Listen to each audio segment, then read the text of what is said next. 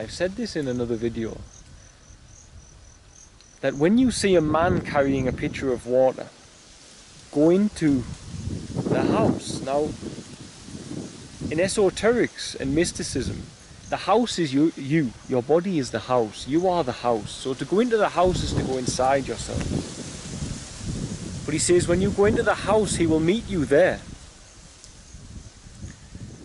So the problem you have is that in ancient times, and if you read a bit of history and about unfortunate aspects of class separation and sex separation and sexism, it was unheard of for a man to carry out the duty of a woman in the time that the Bible is the setting of Jesus' life.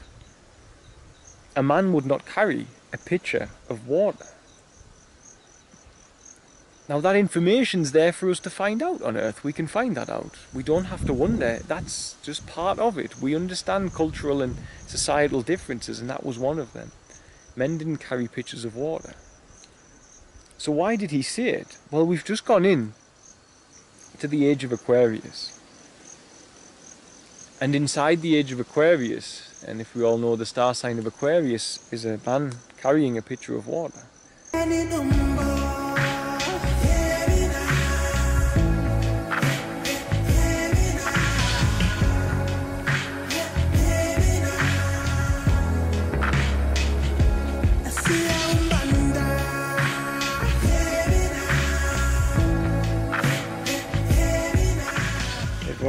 So it's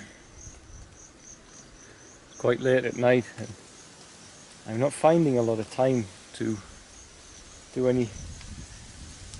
I'm not finding a lot of time for much other than Feather's Tail at the moment, to be honest. I've had so much going on with construction, new children, our security problems, and then starting the new farm and everything, you know. It's a lot.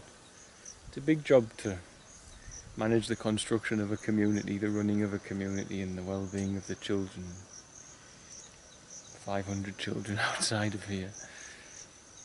It takes a lot of effort.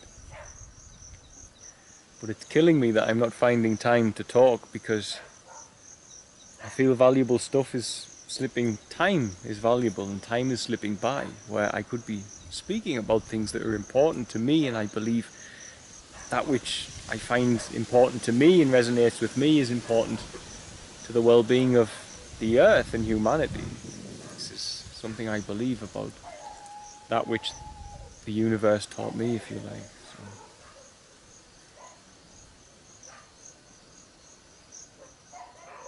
So today, well, not today, the last few weeks I've had a bit of a thing going on in my mind about Jesus. And the thing I have is that I have friends here who see Jesus as the Son of God, and I do too. Let me clear this up. I see Jesus as a Son of God. But based on the language of ancient Greece, it was never written. He never spoke and said, I am the Son of God. He always said, I am a Son of God. And that's been on my mind a lot, because that simple switch of words from ancient Greek, from Hebrew to ancient Greek to modern English that we're using, is causing a lot of problems. I've been demonized as someone who's the Antichrist when I say these things, and for me, I understand why, because there are parts of the Bible that say, unless a man admit that Jesus came in the flesh, that then he is the spirit of an Antichrist. Well, I admit that the Christ came in the flesh many, many times, but I admit that Jesus was one of, if not the most spectacular time when a Christ came in the flesh. His teachings have lived for millennia, well, for ages. He was one of the greatest sons of God to ever walk this earth.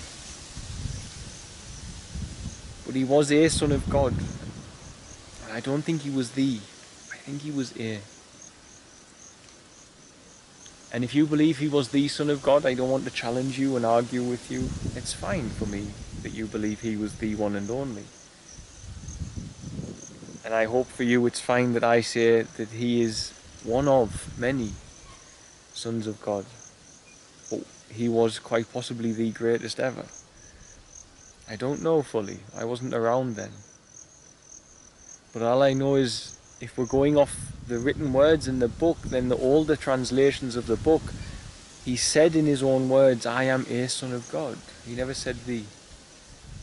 So I'll stick to what I have with regards to my learnings in the persons who have taught me in life about literature and theology and language.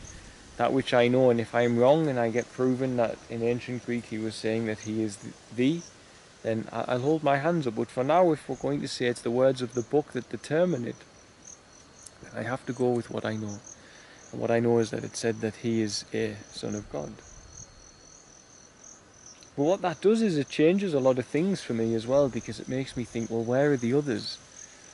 And are the others potentially people I'm walking with? And the more I work in what I work with here, and the more I am with people who want to assist those in need, then I can't help but see the characteristics of Jesus as you would see him in your mind's eye, shining through 99% of the people who I'm working with, and through the vast majority of people who reach out to us online. It's in there. It's in there. And the thing is, I think at this current time on earth, I think one of the reasons it's in there was spoken by Jesus. As many of you know, I actually follow the teachings of Christ very strongly. A lot of what he taught resonates so deeply with me that he is one of the greatest teachers I've ever had, are the teachings that he left behind on this planet via those men that followed him. Now, one of the things that he said was, and I've said this in another video, that when you see a man carrying a pitcher of water, go into the house. Now, in esoterics and mysticism, the house is you. Your body is the house. You are the house. So to go into the house is to go inside yourself. But he says when you go into the house, he will meet you there. So the problem you have is that in ancient times, and if you read a bit of history and about unfortunate aspects of class separation and sex separation and sexism, it was unheard of for a man to carry out the duty of a woman in the time that the Bible is the setting of Jesus' life. A man would not carry a pitcher of water. Now that information's there for us to find out on earth. We can find that out. We don't have to wonder. That's just part of it. We understand cultural and societal differences, and that was one of them. Men didn't carry pitchers of water. So why did he say it? Well, we've just gone in to the age of Aquarius. And inside the age of Aquarius, and if we all know the star sign of Aquarius, is a man carrying a pitcher of water. So if Jesus was saying when you go into the age of Aquarius, go into your house, go into yourself, and he will meet you there. My fear is that many people are not going into their house in prayer and meditation to meet the Christ in the higher levels of consciousness. Earth, water, air, fire, new mind. They're not going in and raising themselves up to meet him, which means the Christ mind can't be born within them. And if the Christ mind can be born within us, and we can all touch it, if all men have the chance, and women, I say men as a representative of man and woman, but if all men and women have the opportunity to touch the mind of Christ internally, then that information needs to be out on the planet. It has to be out on the planet. And believe me, I stand in a place right now where that information is so needed.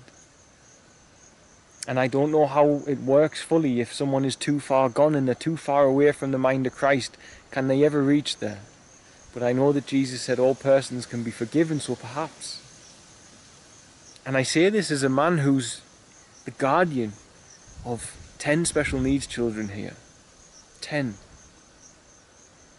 One of which just 2 weeks ago was nearly kidnapped by men who follow a dark religion, a religion that Jesus would say is following Satan. And their goal was a want to do harm to those children in return for physical, material gain from whichever spirit they're calling out to.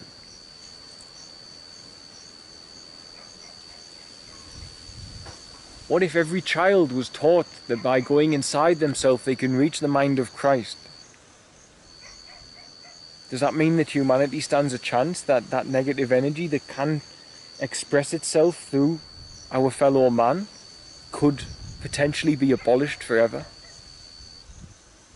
Is there a chance if we teach our children from birth, just as we teach them to speak English, just as we teach them mathematics, just as we teach them to speak Chinese wherever you are in the world, that we teach our children that they can go inside themselves and they too can find the mind of Christ? A state of being where you can't even find justice in bringing harm to any living sentient being on the planet.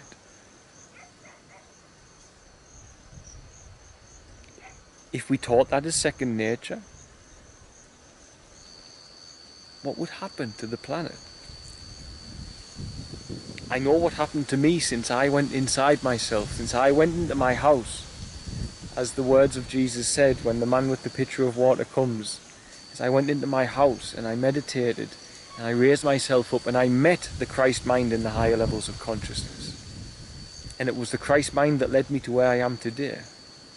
It was that peace, that love that brought me to where I was. Because I couldn't bear the thought that there were so many that didn't know this feeling that I was feeling. And I was so honoured and privileged that I touched this feeling, that I knew two things. One thing, I have to share that which I've touched with the world, somehow. And the other thing, that because I felt so good and peaceful in myself, even in very strenuous and difficult and challenging situations, I could still find that peace. Then I should use that to go into a challenging situation, into a difficult situation, and to help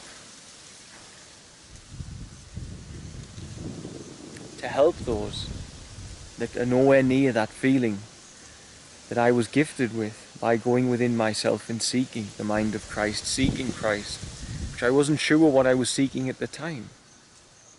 But be sure that's what I did find. And a Buddhist would say I found nirvana. And it doesn't matter what language you use or which way you put it, you will find a deep, nourishing love inside yourself if you go in and seek it. If, as I read the Bible in a way where the man Yeshua, Jesus, was crucified. Now, crucifixion's a terrible thing to imagine happening to a human being. But I always think that these words are written in a way that must portray something important to all people. And the fifth wound told me that the five senses must die. They must be crucified in all people for them to raise up to God.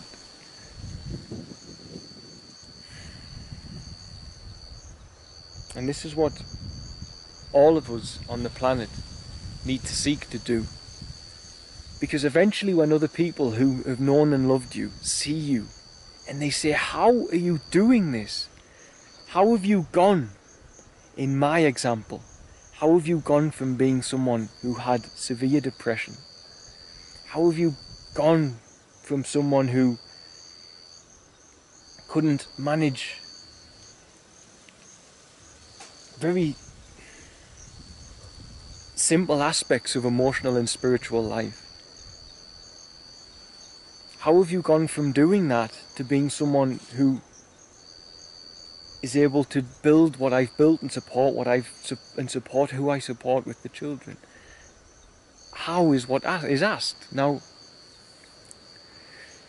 if enough people do it, because they find the mind of Christ, because they surrender, and God works this magic is the only word I can find that is barely suitable to acknowledge that which he has done through my life and in front of me and around me. If enough people do it, and enough people find that beauty and that magic and that help and that assistance from God, then other people will want it too. Because people around me, who I've known a lot of my life, they've begun to want it as well, because they've watched and said, what's he doing different? And all I've done different is I've given myself to God and said, you know better than me. You do this and I'll follow. I'm yours. Imagine if every child and every person could start doing that.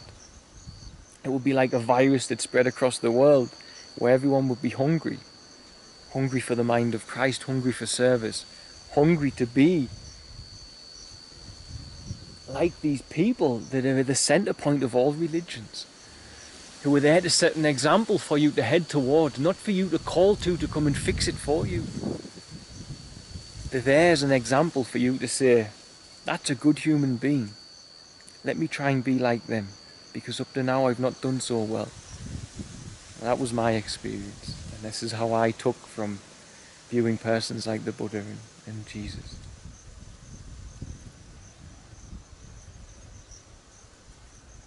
So if enough people go in, at this time as we're in the age of Aquarius, enough people go within, because the man with the pitcher of water is here.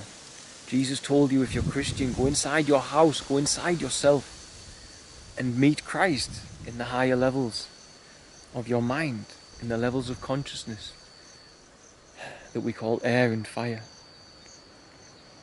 theatre in science. Go and meet him and see if we can create a domino effect for humanity, where the rest of humanity wants to meet that energy too. Because the more people who go out and do it, the more people become inspired to want to do it as well. And that's what's needed. It's not about riding the coattails of a messenger. It's not about riding the coattails of a Messiah. It's about doing what they instruct to do. Jesus the teacher instructed us to do what we could. And his instructions are often very clear, but some are in parable, and he told you this. We go out and do what we can do.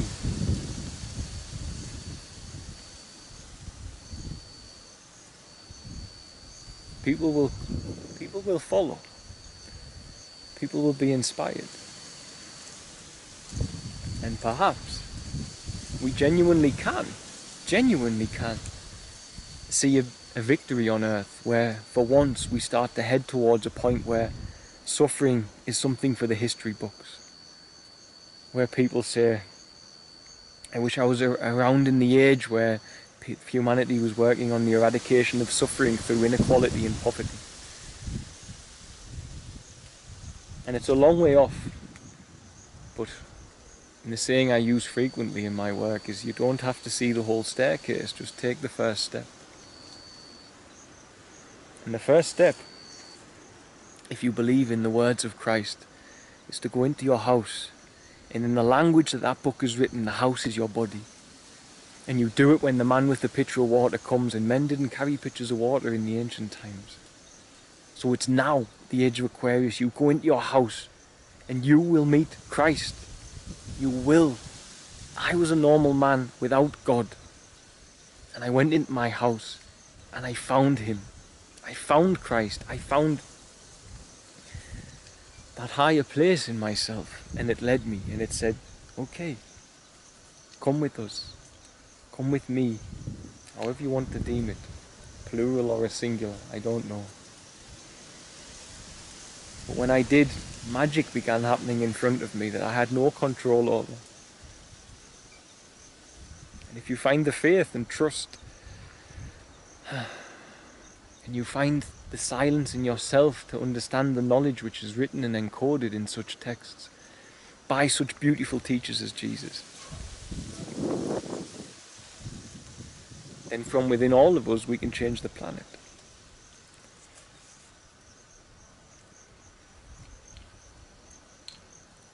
And now's the time. Jesus told you, the man with the pitcher of water is here. All that's happening now is Christ waiting for you to go within and meet him in the house. And you all can, because it's free. Meditation and patience is achievable by everyone. Just got to practice at it until you get there. So, right. Anyway, I'm going to get off because it's getting very late and I'm very tired at the end of a long day. I just wanted to talk about that anyway. So, much love, guys.